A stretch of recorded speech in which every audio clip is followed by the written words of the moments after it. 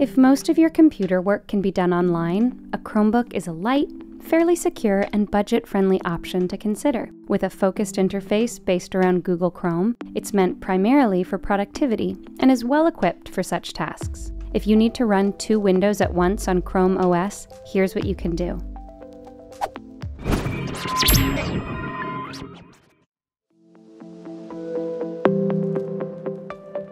To activate this using your mouse or touchpad, open the first app you want to display in split screen mode. Once it loads up, click or double tap on the app's title bar and drag it into one side of your monitor until the window stops moving and a white translucent box blooms from it, taking up half the screen.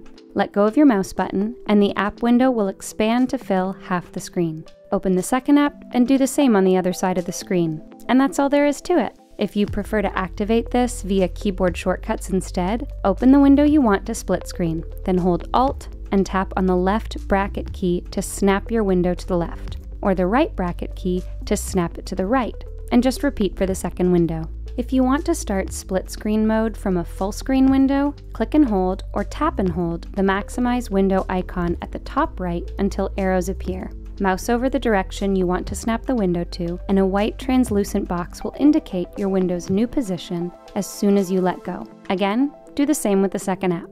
If you're on a newer Chromebook and both apps are already open, you can enter split screen mode from the Overview screen. Tap on the Overview key on your keyboard to get into Overview mode. Then select and drag the first app to one side. Once it fills half the screen, select the second app to fill the remaining screen. Once in split screen mode, you can resize both windows at the same time by hovering over their shared border until a black box with 2 arrow icons appears over it. Click and drag it to resize your screen partitions. Note that this black box will be replaced by a white dot in tablet mode.